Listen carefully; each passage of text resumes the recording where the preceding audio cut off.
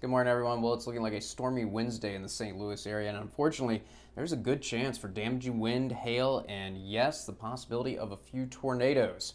So let's get you to the latest timing. We're starting at 10 a.m. I do think the early morning hours completely dry, but beginning around 10 a.m., the first few showers and storms could start to push in to the west of town, places like Troy, Warrenton, Union. And then I think as we go through the lunchtime hours, we're going to see more and more showers and storms popping up. And by 1 o'clock in the afternoon, just about covered in shower and thunderstorm activity. And already, beginning in the late morning, as these storms are rolling in, already the possibility of damaging wind, hail, and yes, possibly some tornadoes, because this is a complicated setup where we have a warm front that's going to trigger showers and storms in the late morning and early afternoon. But right behind this warm front that's lifting over us is going to be a cold front.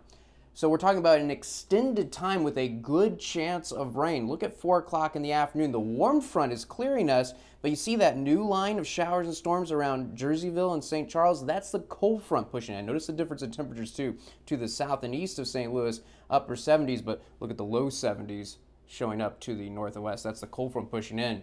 And so not only is the chance for showers and storms going to continue, but the chance for damaging wind, hail, and yes, tornadoes is going to be there as well. Late afternoon and yes, into the early evening hours. We need this cold front to clear us, and at 7 o'clock, it probably will be clear at downtown St. Louis, but I certainly want to leave in the chance for damaging wind and hail to the south and east of town.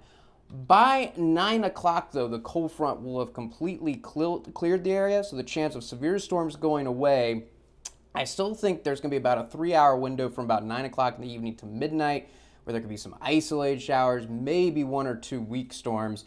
But by midnight, the cold front far enough away from us, the chance of rain completely coming to an end. At least until Thursday afternoon, when we do have a chance for some isolated showers, but no severe storms to worry about.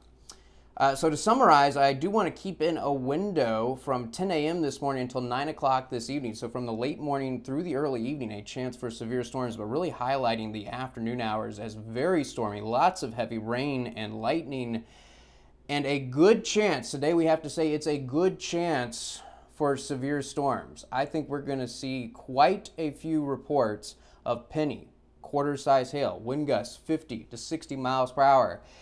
And I do think it's a real possibility that a few spots could see up to golf ball size hail in the St. Louis area, and a few spots could see wind gusts up to 70 miles per hour. So that's why I've got to go with a high chance of damaging wind and hail. And a medium chance of tornadoes. I hate to say it, but there is a real possibility that we could see 2 or 3 tornadoes spin up. And could one of those be what's considered a strong tornado? An EF2 or EF3 tornado capable of winds up to 150 miles per hour. I really hope not, but that is a possibility today. We have to be on guard for a stronger tornado to spin up in the St. Louis area, particularly during the afternoon hours. Now, what I'm least concerned about is flooding.